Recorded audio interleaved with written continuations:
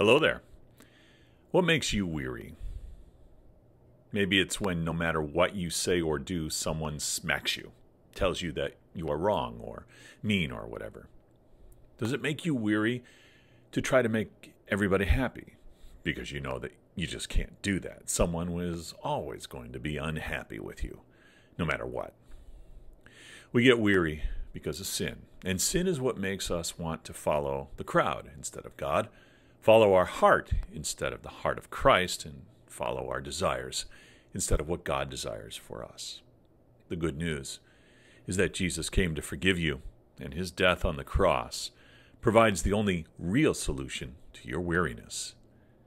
You can find rest for your soul in Jesus Christ, as Isaiah says in chapter 40, "But they who wait for the Lord shall renew their strength. They shall mount up with wings like eagles. They shall run and not be weary. They shall walk and not faint."